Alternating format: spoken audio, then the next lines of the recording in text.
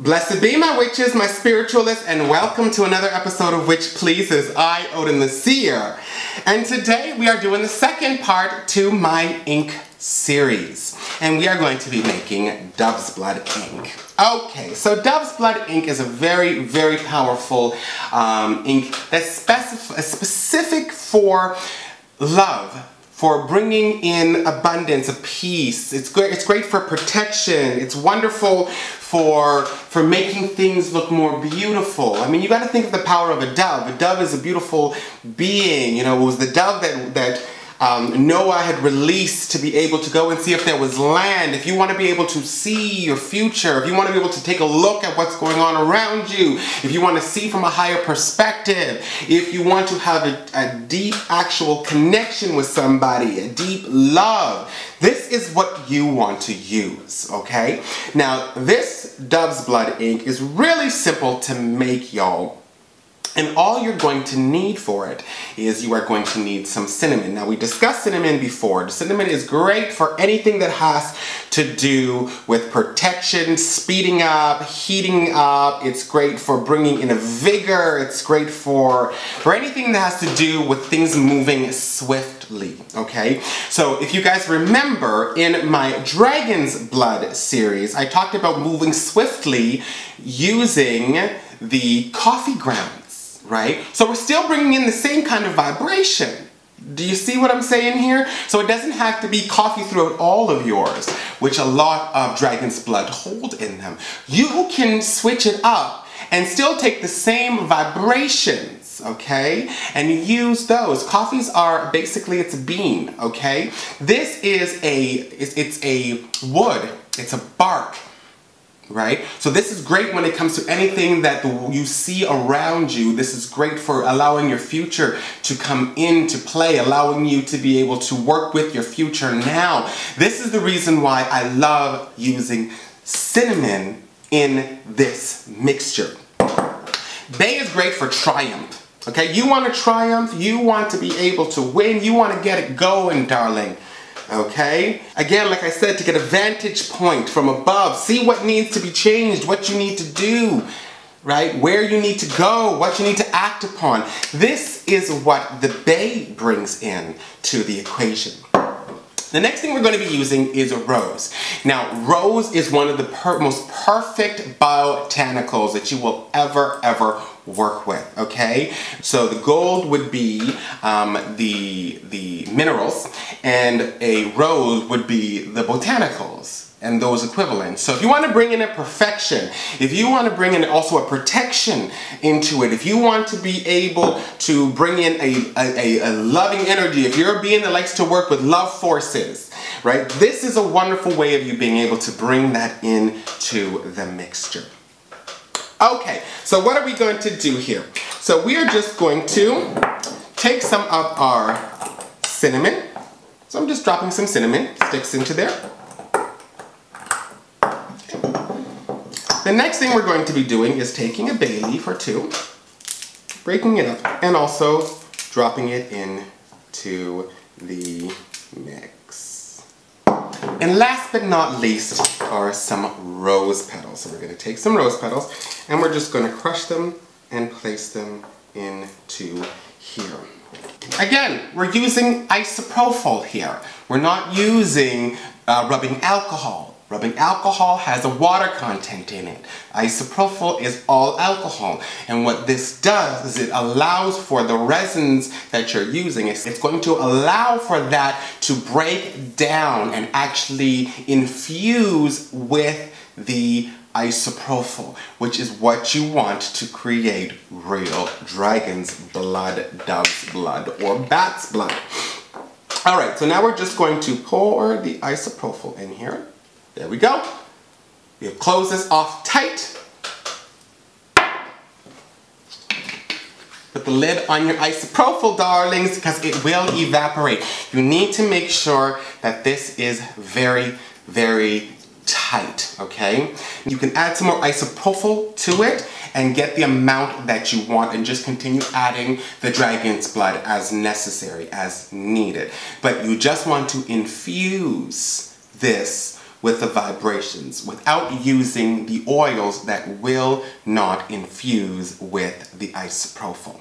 Okay? So, there you need an emulsifier to be able to put oil into liquids, okay? Or into waters. And I will be doing a video on how you can do that and use that, but this is the most simple way without having to use the oils and still getting the same results.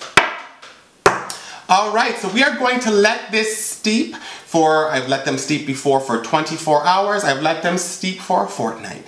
So we are going to let this steep and we are going to come back and finish up our dragon's blood.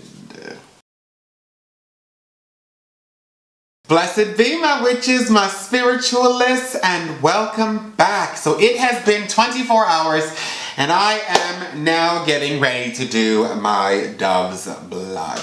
Okay, so I just wanted to show you, I just finished doing my dragon's blood, and I just wanted to show you the spoon.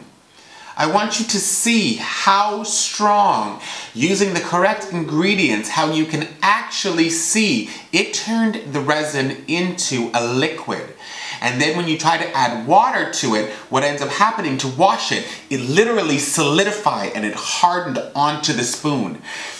That's what I'm talking about when I'm saying the difference between rubbing alcohol, which has a water content in it, and isopropyl that doesn't. It keeps them in a liquid form. So when you're writing on any kind of magical petition, what ends up happening is that once it starts to dry, it kind of comes like this, which is powerful. Now, I also wanted to show you this. Take a look at the color of that. That is what dropped off. It's so dark. It's so dark. And I love using the amber bottles because you can see on what stage it actually is at with its disintegration into the isopropyl.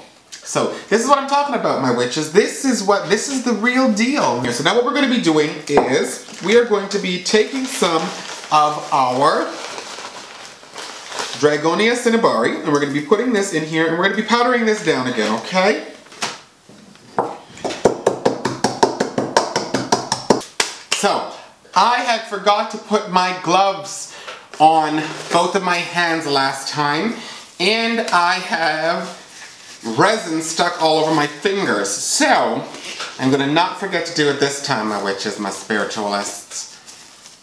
Okay, so I cannot stress the importance of putting the mask on because you really do get a strong scent of the isopropyl, and it actually can mess with your respiratory system. So you want to be very, very careful in doing that. Alright, so we're going to take some of the dragon's blood, and we are going to take our sieve here, and we are going to pour this into... Okay, so I'm just going to move this over here onto the napkin, and we are going to start to incorporate these together. I'm going to actually add the rest of this.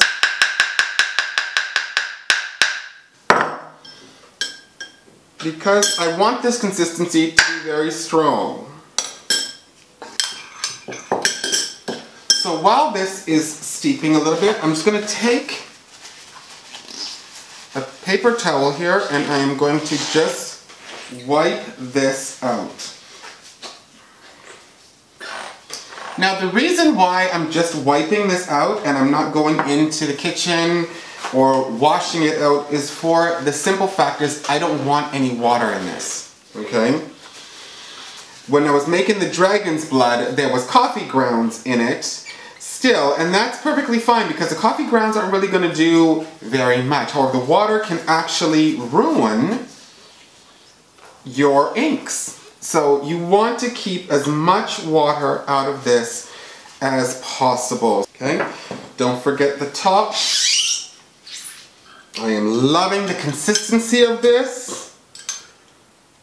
Oh, it's fantastic. And there's still some that is not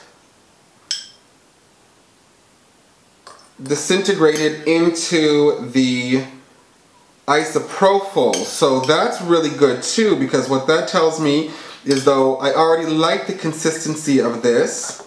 Oh, spilling it everywhere, my witches. Although I already like the consistency of this, I now know that it's going to be a little bit thicker once everything has melded together. Okay, so because I know that it is the consistency that I want and there's some left, I still feel comfortable enough to add a little bit more of the isopropyl in here just to top that up.